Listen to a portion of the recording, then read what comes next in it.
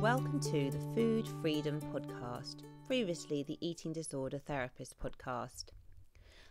This is a podcast to help you find peace with food and overcome disordered eating. I'm Harriet Frew, aka the Food Freedom Coach, and I'm really excited to share with you all kinds of stories, tips, information, and soon to be invited guests to help you on your journey in finding peace with food. So thank you very much for listening today. So how are you doing? We're in the first week into lockdown where I live in the UK, and it's been a week of challenges in many respects. I know for me personally, it's been quite an emotional roller coaster. There are 5 of us all living under one roof, all day, every day. We're trying to grapple with working from home and sorting out the technology, and there have definitely been some highs and some lows. The children are having to self-motivate and adjust to managing their time and workload. And we're having very limited time, of course, outside the house. Queuing up to access Tesco's, not being able to get bread and pasta and the basics. It's all quite frustrating. And I'm now moving to work with my clients online. And this is an adjustment in itself with some teething problems. And it is quite different from working to face. On the positive side, I feel the last week has been a week of getting in touch with lots more people online, and in some ways, strangely, it's been a week of better connections and recognising the relationships that are priority and the people that I really care about. And I do feel really grateful for the people who are working long hours to keep our supermarkets and essential shops open, and of course those frontline NHS staff doing the amazing work to support all the people affected by the virus. So it's been a whole kind of mixture of feelings really, and there's been a lot of change, and there's still understandably a real underlying anxiety bubbling away through the nation's consciousness. So how's it impacting your relationship with food? Well, I know myself, I definitely have been snacking more and reaching for comfort foods. Now we do have a routine at home, and I think it helps having the children because we tend to have regular meals and regular snacks that kind of suit the whole family. But it's still been a bit of an adjustment, and I found that I haven't really wanted to eat the meals and things in the same way that I normally would. I've been quite happy to snack a lot more, and I guess my eating hasn't probably been as healthy. But in light of all of this, I thought I would talk a bit more about emotional eating, because I thought it's something that's incredibly relevant now, but it's also something that's relevant in normal day-to-day life. And it's something that can happen really when we're impacted by any kind of stress. So firstly, to talk a bit more in general about emotional eating. So what do I mean by this? So I think emotional eating involves turning to food when you're not really hungry. So it's a coping strategy, often unconscious and short term, and offers a bit of a fix for how you're feeling. So we know that food is very comforting and self-soothing. It can also offer a distraction from how you're feeling, and it's quite effective at numbing emotions, and you can kind of escape yourself for a bit. So short term, it works. You might feel happy, content, soothed, and taken care of. But of course, that feeling often doesn't last long. You often might feel quite guilty and anxious for eating afterwards. If you've eaten a lot, you might feel uncomfortably full. And you might berate yourself for turning to food. And of course, if you do this regularly, it might have an unhelpful impact on your body image and also your health. But it's important to say that not all emotional eating is unhelpful. For example, if you're having a piece of birthday cake to celebrate or joining in with the team biscuits at work, sometimes we might choose to purely eat for emotional reasons rather than hunger, simply to share, join in and seek pleasure and connection with food, and that's really okay. However, it does become potentially problematic when food becomes your number one turn to for dealing with emotions. So I'm going to talk about 3 trigger emotions and how they can lead you to turn to food. So I'm just going to talk about 3 here. So obviously I could talk much more extensively, but hopefully this will give you a bit of an insight. And I'm also going to talk a bit about how you might deal with these emotions in a more helpful way rather than eating. So number 1, frustration. So hands up if you felt frustrated this week. I know that I have, and I could quite unhelpfully rant for a good while about this. I found that technology hasn't been working after trying endless downloads of work email. My lovely children have been asking me a question every 5 minutes when getting stuck on their schoolwork. There's constant noise all the time, no time to catch a breath and seek some peace. And going to the supermarket, there's no bread or pasta or loo roll. And I found myself locking myself in the bathroom to do a client call at one point, as this was the only practical place with a bit of peace. So frustration is often born out of reality not meeting our expectations. So I've had thoughts this week about how I think things should be going, but obviously the reality has been understandably somewhat different. And the trouble with our shoulds is that they place us under a lot of pressure, and then we have expectations. So there's a lot of room then for feeling not good enough or that we're failing. And this leads to a lot of internal negative self-talk going on about how things just should be different. Now, understandably, this week has been hard. There have been so many new things to deal with. And taking a step back, it was a complete fantasy to have even expected that things would go smoothly. So in the past, frustration was often a trigger for me in binge eating. So I remember in student days when I had to write an essay, sometimes I would just place myself under so much pressure to get the work done. And I would often have quite impractical goals that weren't really achievable. So, for example, I'd be expecting myself to work for hours and hours on end in one go without any break. I'd be expecting myself to kind of produce something, by the following morning when I hadn't really prepared. And, I'm sure some of you will relate to this. And I'd feel so frustrated, and I'd feel that I was failing. And I would often turn to food in sheer exasperation, looking for a heady escape or to seek a temporary oblivion from the frustration. And it kind of would fleetingly give me what I needed, which was time away from work. But of course, it wasn't a constructive way of having a break, or it wasn't great for my self-esteem though, because I often was feeling really bad afterwards. So frustration is an understandable and regular emotion experienced by humans. So what to do when you're feeling frustrated? So I know for me, it really helps if I do stop and pause and take a bit of time away for 5 minutes. Because in learning to manage your emotions better, you've got to be able to start to tune in and acknowledge how you're feeling.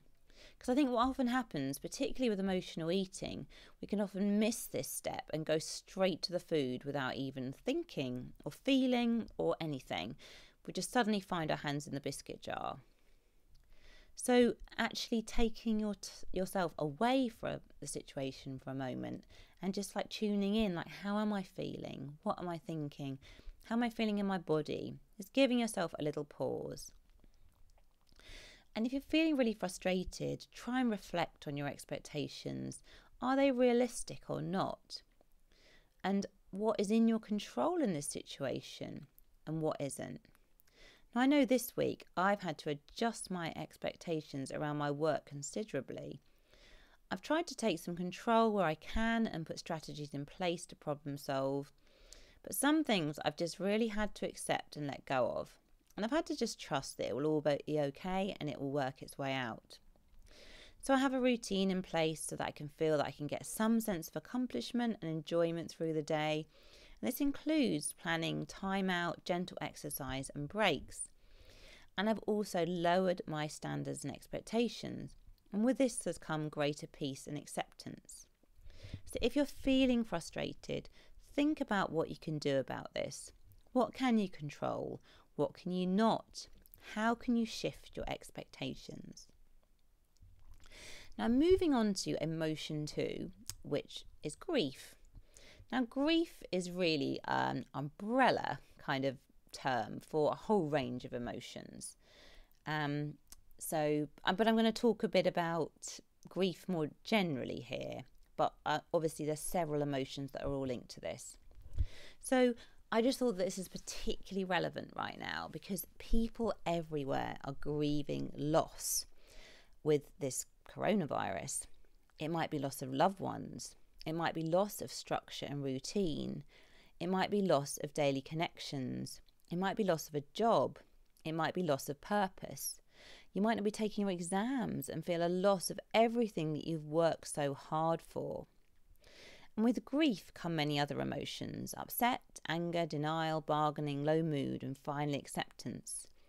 Grief is such a normal part of life, and we experience many bereavements with every decision we make. I think about an old toxic boyfriend, someone I met in Australia in my 20s on a year abroad. It was a heady romance at the time, meeting in a beautiful place, being on holiday with no real commitments or pressures, a lot of socialising, doing the fun stuff away from all the pressures of daily life. It was a really romantic and special time, and I idealised this person a great deal and the relationship that I thought it was. Now, although this person had his good points, he was funny, kind and charismatic, sadly he was also someone who lied and cheated, and he was seeing someone else whilst in a relationship with me, something I didn't find out until later. And I remember at the time it was really incredibly hard to reconcile the two sides of this person, because part of me had fallen in love and genuinely liked him, and part of me also felt devastated and furious for the dishonesty and lies. I knew that I needed to walk away, but also massively grieved this relationship, and I massively grieved the fantasy of what I had thought it was. And this can be likened a bit as well to saying goodbye to disordered eating, because yes, it does have its kind of good bits. It's yours alone, it helps you cope, and when it's going well you feel in control and happy and a sense of achievement. But there are a lot of very big buts. There are huge costs to your health, your mental and physical well-being. There are huge costs to your friendships and your career or study. There are huge costs, full stop, to your life and well-being. But this doesn't stop you grieving the loss here. It is still a genuine and valid loss. So it's important that you allow yourself to deal with feelings of loss. It can all feel a bit overwhelming to deal with, and you can easily want to cope with turning to food in some way. So when I am tempted to turn to food when I'm feeling some kind of grief or sadness or loss, I find journaling has helped me a lot, because it's a way of like writing down and then processing and understanding my feelings. Another really helpful way for me to process grief and upset is talking to someone else who understands and accepts me. This has been really, really valuable, because sometimes just going over things in your own head, you can just kind of get yourself tied up in knots and overthinking, whereas having somebody outside can help you kind of have a better perspective. So having said that, although I do like speaking to people, for me as well, having time to reflect on my thoughts and feelings is also beneficial. And I think when you're in recovery or when you're kind of grieving for something, you can still, particularly if it's an eating disorder, you might experience kind of thoughts about wanting to do those old ED behaviours. They can be very seductive. Particularly in the moment, it's very hard not to act on those. And in the same way, like say with my toxic boyfriend, I would have moments of just really thinking, oh, but he was really nice, perhaps I should get back with him. But if you actually allow yourself to step back and reflect on the situation, you can often see that you probably don't really want to act on those feelings, because those feelings are they're real and they're worth listening to in the moment, but they're not necessarily ones that are going to act on, that you should act on, or that are going to be effective for you. Okay, now moving on to my final emotion, number 3, which is boredom. So if you've been restricting your eating in any way, food preoccupation becomes dominant. You think about food all day long, dream about it, long for it, contemplate what you're going to eat, even if you're not eating an awful lot of it. And you can be hugely vulnerable to turning to food when bored. Food is also highly pleasurable to eat. eating offers us something to do with our time, it fills up space, it gives something to look forward to. And it's healthy that food is an enjoyable and happy part of life, and it's helpful that it brings us pleasure and fulfillment.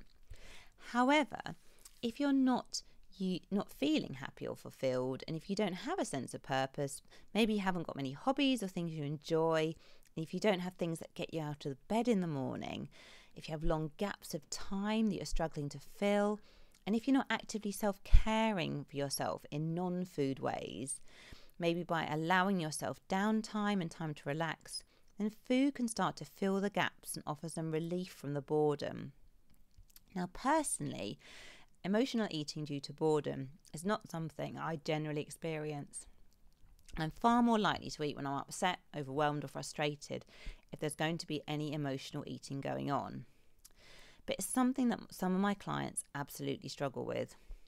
So, for example, my made-up client Jane, she worked in an office, she was doing a job that she'd been in for years. She could basically do with her eyes closed, and she was often clock watching and willing the hours to pass away.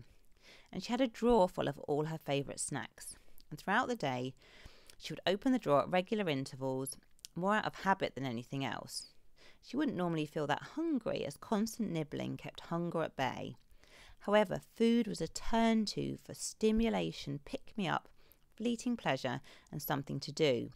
It offered a focus and distraction from the boredom and repetitiveness of her job. So you might have found yourself feeling bored this week when having to adjust to home working, not having your colleagues around and not having a regular workload. You could be very vulnerable to reaching for food to distract or relieve the boredom. But if you recognise that you're bored, it's probably highlighting a need for some planning around your structure and routine. You might need to reflect on the activities that you're doing and how are you planning out your day. Are you being proactive? Are you balancing work with play? So you might need to think about getting some joy, excitement, stimulation from self-caring activities or a hobby or a new work challenge or something else. And we all have shoulds in daily life, which can be a bit monotonous and exhausting if the shoulds just dominate. So it's really important to have some wants in there too. And I know this is a bit more tricky now at the moment with working from home, but it's a chance to perhaps be a bit more creative. So in summary, we can all be vulnerable to emotional eating, especially in times of stress. Emotional eating fundamentally is a coping strategy to soothe, distract and numb from difficult emotions. But you can find more constructive and helpful ways of dealing with your feelings. Giving yourself time out to recognise how you feel, so you're stopping and pausing and listening to what your body's telling you. How are you really feeling deep down? Reaching out to others and connecting. Journaling, having self-reflection time. Planning in activities that offer stimulation, self-soothing or self-care. These can all be really beneficial strategies. So have a ponder and reflect on these 3 emotional triggers and think about what's relevant for you. And you might have other emotions that are triggering for you too. This is not a full list by any means. If you're not following me already, do seek me out on Instagram at Food Freedom Coach. And for regular tips and insights into overcoming disordered eating, do sign up for weekly articles on my blog page at foodfreedomcoach.co.uk. Thank you so much for listening, and I look forward to sharing another podcast episode with you very soon. Bye for now.